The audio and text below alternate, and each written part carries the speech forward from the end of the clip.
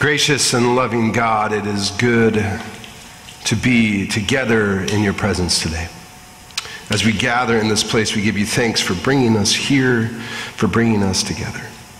And God, as we open up our Bibles this morning and as we dive into what it means to be in exile, give us ears to hear what you have for us. And God, I ask that you would take my words and use them for your glory. We pray these things in your name. Amen. So over the last few months, we've spent a lot of time in the Hebrew scriptures. And we've been introduced to a pattern that tends to repeat itself over and over again in the Old Testament. God creates. God lives in right relationship with God's creation. Something happens. God's people are distracted. God's people turn away to some sort of idolatry. And then that relationship is broken. And as a result, the people are left kind of wandering, trying to figure things out on the way. And over time, God shows grace, gathers up the remnant of the faithful, usually through the nudging of a leader or the nudging of a prophet. And then the cycle repeats itself. Now, for those of you who are following along in the story and reading along through this kind of narrative, this chronological narrative of Scripture, I know you're probably in this place where you're sitting there thinking, how long, oh Lord, are we going to be in this cycle? And I encourage you not to hurry through. We had a staff meeting this last week, and I said, sometimes we hurry through the difficult parts of Scripture. But I want to invite us to sit in some of that discomfort, sit in some of that parts of Scripture that, it doesn't quite feel good. It's okay, because when we sit in those places, it helps us to understand the whole narrative and to see that Scripture is full of hope throughout all parts of God's Word. Sometimes we need to sit in these places. And so hang in there, and if you're in one of those places where you're saying, how long, don't worry, we have 4 more weeks in the Old Testament. 4 more weeks in the Old Testament. And the reality is today's story actually moves the needle a little bit toward what's coming. It moves the needle a little bit towards the hope that we find throughout God's Word. We're in this place where Jerusalem has been captured, where most of God's people are living in exile. And so we read the stories of Daniel, who remains steadfast to his identity as one of God's chosen people in the face of intense persecution, in the face of a foreign place where nobody really believes the same thing that he believes. And the story of Shadrach, Meshach, and Abednego, who stand up and stand firm against King Nebuchadnezzar and say, no, this is who we are. This is what God is about. This is what we believe. And in the middle of that, there's this nuance in this part of Scripture where we see God glorified in Babylon, outside of the walls of Jerusalem, away from the temple. As Pastor John said last week, the Babylonian exile forces God's people to understand God in a new way, where Yahweh isn't just connected to geography.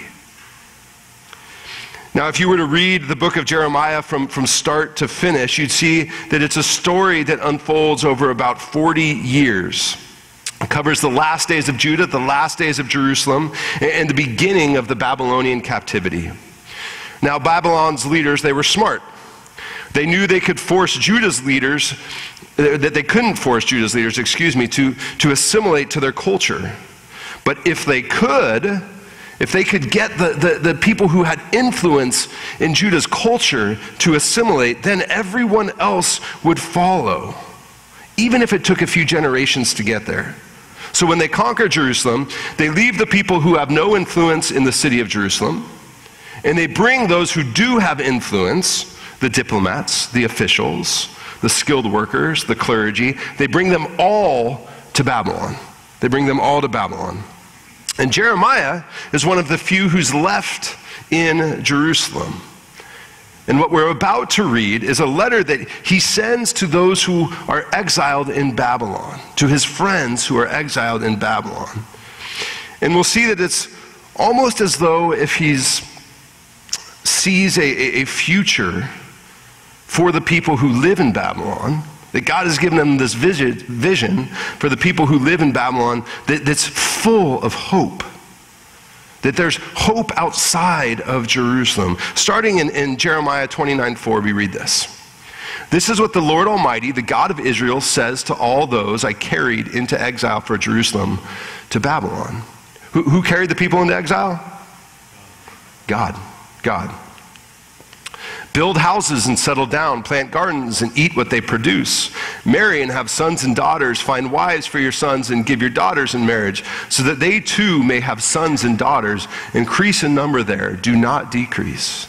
Also seek the peace and prosperity of the city to which I have carried you into exile. Pray to the Lord for it, because if it prospers, you too will prosper. Yes, this is what the Lord Almighty, the God of Israel, says. Do not let the prophets and diviners among you deceive you. Do not listen to the dreams you encourage them to have. They are prophesying lies to you in my name. I have not sent them, declares the Lord. This is what the Lord says. When 70 years are completed for Babylon, I will come to you and fulfill my good promise to bring you back to this place. For I know the plans I have for you, declares the Lord, plans to prosper and not to harm you, plans to give you hope for a future. Then you will listen. Then you will call on me and come and pray to me, and I will listen to you. You will seek me and find me when you seek me with all your heart. I will be found by you, declares the Lord, and will bring you back from captivity. I will gather you from all nations and places where I have banished you, declares the Lord, and will bring you back to the place from which I carried you into exile. This is the word of the Lord. Thanks be to God. One of the kindest and warmest people I've ever met is a man named Walter. Walter joined the church that I grew up in when I was about 9 or 10, and from the moment he entered the community, he made an impact. Whenever Walter was out on the courtyard, you couldn't miss him. Walter was this tall man, probably 6'4", 6'5", tall, skinny man from Uganda, with one of the warmest and most memorable smiles I have ever seen. I only see him every couple of years now, but somehow, whenever we see one another, he knows how to make me feel right at home. Again, I only see him every couple of years, and he'll come up and he'll say, "How are your kids? How is your wife? How is your church? How are your studies?" Somehow he knows all these things about me, even though I haven't seen him for a couple of years. He's one of those people who you can be standing in a group of hundreds of people around, and when he's there with you, he makes you feel like you are the only person that matters. Do any of you know someone like that? Who just kind of, when you're with them, you feel like you belong. Now, Walter's story is incredible. He moved to California after fleeing from his home in Uganda to Kenya. He witnessed some pretty horrible things, and his experience as a refugee compelled him to help other refugees. He started an organization called Alliance for African Assistance, and before long he realized that there was a gap between what the government provides for refugees and what the needs of displaced people actually are. So imagine you arrive in a new place for the first time, usually because something terrible is happening in your home country. If you're lucky, you might speak a little bit of the language to the new place that you're in. But you don't know how anything works. Public transportation, school systems, doctors, stores, anything. I'll never forget the story that Walter told me about a family of 5 who had recently moved to Southern California, and an organization like his helped them get set up with an apartment, a 2-bedroom apartment, and with some furniture. And he was doing kind of a check-in 2 months later. And he stopped into their house, and they had all the furniture you'd find in a normal apartment. And out on the table were sitting eggs and milk. And he walked in and he said, why why are your eggs and milk on the table? And they said, well, that's where we keep them. And he looked over to the fridge and he said, they need to be in the refrigerator.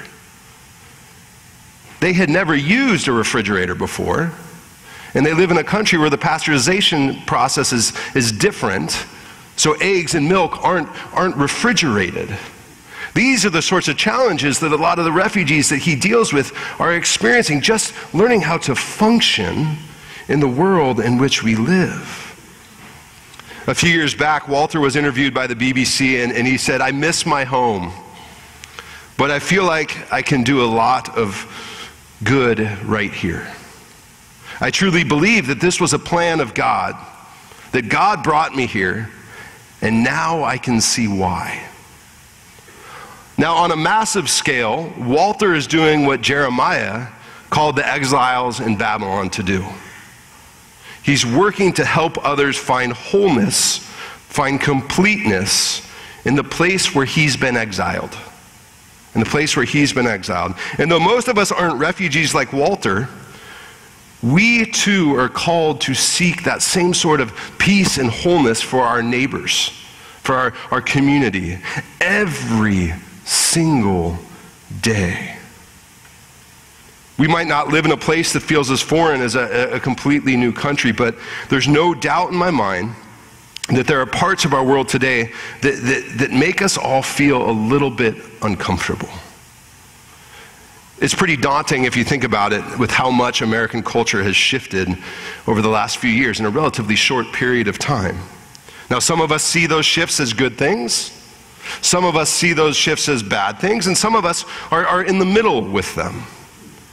But no matter where we stand, we can't deny that the world around us has changed and continues to change at an astonishing rate. And as a result, many of our churches, the world around us has changed, and as a result, many of our churches look different today than they did when they were first planted, when they first started. Those of you who have been around WPC for the last 10, 20, 30, 40, 50 years know that that's the case. You can attest to that truth. Yes, the church today looks different than it did 20, 30, 40 years ago. So how do we respond? How do we respond to the changes? How do we respond to the needs in our community, the new needs? Jeremiah's letter to his friends in Babylon give us a few ideas. First, through Jeremiah, God tells the exiles to plant roots. They're encouraged to build homes, to move in, to plant gardens, to eat from those gardens, to have their children marry locals. The message is, you're going to be here a while. You might as well settle down. Don't fight it. Babylon was an urban city that was about 800 miles outside of Jerusalem. Most of the people in Judah and Israel would have seen it as a very dirty place. They wouldn't go there. The Babylonians didn't have the same set of beliefs, didn't have the same set of values. They ate different food. They had different laws. They worshiped what they saw to be idols. It would have been incredibly uncomfortable for God's people to spend any time there, let alone to be exiled there for 70 years. It was a culture in which they wouldn't have felt like they belonged. The lesson for us here might be pretty simple and straightforward, but it doesn't make it any less daunting. One of the ways that we can thrive, one of the ways that we can live as the people that God has called us to be now and today, is by planting ourselves in places of discomfort. Planting ourselves in places of discomfort. So maybe that means earnestly getting to know, the neighbor who has a different faith background. Or maybe it means reaching out to someone from a different generation and intentionally getting to know them, to hear their story, to understand how they see the world. Maybe it means committing to serve our shelter, or volunteering with Manna, or with the Westminster Free Clinic. When we allow ourselves to be even just a little bit uncomfortable, God tends to show up and do mighty things. I read a story this last week about one of the students from Parkland who survived the shooting a year ago. This last week was the year anniversary of that. Now, he was one of those founding members of the March for Our Lives campaign, and he made a name for himself after kind of dressing down a U.S. politician on national TV. And after a year, he realized that all of the work that he was doing wasn't producing any sort of substantial change. Instead of reaching across the aisle and having fruitful conversations, all he was really doing was exciting those who already agreed with him. All he was really doing was stirring the pot of those who really saw the world in the same way that he did. And so he stepped away from the March for Our Lives campaign. He said, you know what, I'm not about just stirring the pot. And now he's taking a different approach. He's planting himself in uncomfortable places and spends more time listening to other perspectives than shouting his own. It's both a testament to this young man's maturity, and it's a reminder to us all to step into what's uncomfortable. Then, once roots have been planted, the exiles are told to seek the peace and the prosperity, or the shalom, in the place where they live, in the community.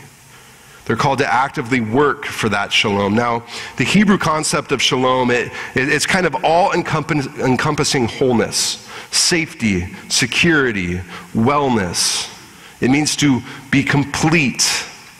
So God is asking the people in exile to help make the lives of their captors better, to look at those who completely disrupted their way of life, who took them from their homes, took away everything they knew, everything they loved, and to work toward bringing them peace and wholeness. Now, at first glance, it doesn't make sense. But the reality is, if the Babylonians thrived, those who were in exile would thrive too. It wasn't just about keeping their head down, laying low, and assimilating to a new culture. It was about bringing God's shalom to people who had never experienced it if they didn't go into exile in the first place. Now, we weren't planted in Babylon 500 plus years before Jesus was born. Instead, we were planted in the Conejo Valley nearly 2,000 years after Jesus' death. But there is a reason that we are in this place at this time in history. If we weren't here, if the 50 or so other churches weren't here as well, our neighbors wouldn't experience what we can bring to them. The reminder here is to not get complacent, to not get, again, too comfortable, to fight the temptation of comfort that plagues really all of Southern California, if we're honest, and to remember that we have important work to do. Let's step into the places of discomfort in our communities and bring shalom, wholeness, completeness while we're there. And lastly, Jeremiah tells the exiles to seek God with all of who they are, with all of what they have, with their whole hearts. If they seek God with all their heart, they'll find God no matter where they are, no matter where they go. Now, it would be so easy for them to be distracted by the different culture that was around them, by the Babylonian idols that they'd walk around and they'd see all over the place, by trying to defend their point of view against the Babylonians' point of view. It'd be easy to miss God in the middle of it all. The same is true for us today. It's easy to get distracted. Now, many of us in the church today spend more time debating with each other than we do actually listening to what God has for us. I think sometimes it's easier to listen to that gut feeling we have than it is to seek God with all of our heart. Often we'd rather be right than be convicted by what Scripture says, so we close our Bibles. Or we try to find the one verse that lines up with our worldview and then read Scripture through that one verse. It doesn't matter if you consider yourself conservative, if you consider yourself progressive. It really doesn't matter. Scripture should challenge us all. Scripture should confront all of our worldviews, no matter where you stand. And it should make us all feel a little uncomfortable. One of the most convicting parts of Jesus' sermon, or of Jesus' teaching for me, is Jesus' Sermon on the Mount. It's when he starts talking about worrying. Anyone else want to confess to be a bit of a worrier? Maybe a bit of a control freak? Anyone else want to make that confession this morning? So Jesus quickly moves from encouraging his listeners to not worry about food, about clothes, about his house, pretty much everything. Stop worrying about it all. To call his followers to seek God's kingdom, and then everything else will be taken care of. Easier said than done. Can I get an amen? It's the same sort of message Jeremiah brings to the exiles. And it's one we need to hear as well. God calls the exiles in Babylon to plant roots, to work for the shalom of the greater community, and to seek God with all of their hearts. And everything else will be taken care of. It's a message that rings true throughout all of Scripture. That's why we're journeying through the story together, even those difficult parts. And the message should push us to do the same thing. One of the more prominent places in the Gospels where Jesus calls his disciples to function in a world in a way that's similar to how God calls the exiles to function in Babylon comes in a conversation that Jesus has with the disciples and really with Peter in Caesarea Philippi. Now, Caesarea Philippi is on the northernmost edge of Israel. It was a city that was given to Herod by the Roman emperor, by Caesar Augustus.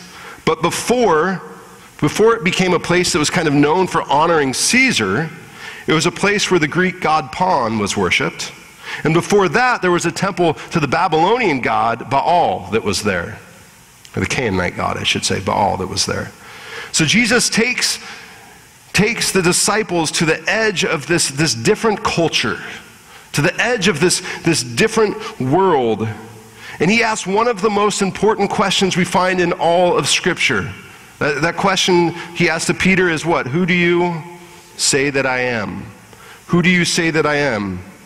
And the disciples say, some say John the Baptist, others suggest you're a prophet like Elijah, or even Jeremiah.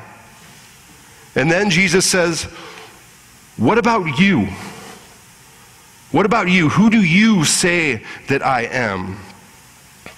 And Simon confesses, you are the Messiah, the Son of the living God. And Jesus responds that Simon will be blessed because of his confession. He renames Simon Peter, the rock. We translate Petros into the rock. Peter the rock, and says, on this rock I will build my church. Whose church? Jesus' church, my church. It's a well-known passage. It's a great passage. It's Peter's confession. This is the Messiah. This is who Jesus is. This is who Jesus was. It's an important story. But there's something we miss when we just translate the word that Matthew uses here for church as church. The word that is used in this passage, sorry, it'd be helpful if you could see it. I tell you that you are Peter, and on this rock I will build my church. The Greek word for church there is ekklesia. It's the first time that we find it in the Gospels. Now, as pointed out this week I was in a meeting with other pastors and other pastors from our community here in the Conejo Valley, and it was pointed out that this is the first time that ekklesia is used in the New Testament, and it's true. It is. There are other words that Jesus could have used for church, words that are used in other places earlier in Matthew, like synagogue or gathering, but he doesn't. Again, this is the first place ekklesia is used. And it's significant because ekklesia was strictly a Greek word. Was not a Hebrew concept. It was strictly a Greek concept. Wasn't Jewish, and it certainly wasn't Christian. In classical Greek, An ecclesia was an assembly where citizens gathered to make decisions for the rest of the culture. So ecclesia was a place that the citizens came together and said, okay, how are we going to change the world in which we live? See, I think Jesus was very poignant in saying ecclesia here instead of using synagogue. Because the call for the disciples wasn't to be a place to just get together and feel good about what they believe. The call to the disciples was to go out and to change the world, to go out and to change the culture. Again, Caesarea Philippi, a world full of different cultures, a world full of completely different cultures. To a degree, the church was always called to be in exile, was always called to be uncomfortable. And somehow, along the way, we've forgotten that truth. So my prayer for us is that we would remember that we are a part of the ecclesia that's called to seek the shalom of the many different cultures that surround us here in the Conejo Valley. Starting in Westlake Village, moving into the valley and beyond. Let's pray. Gracious God, help us to be a people who plant roots, who seek the well-being and wholeness of all people in our community, and who seek to follow you with all of our hearts. I pray these things in your name. Amen.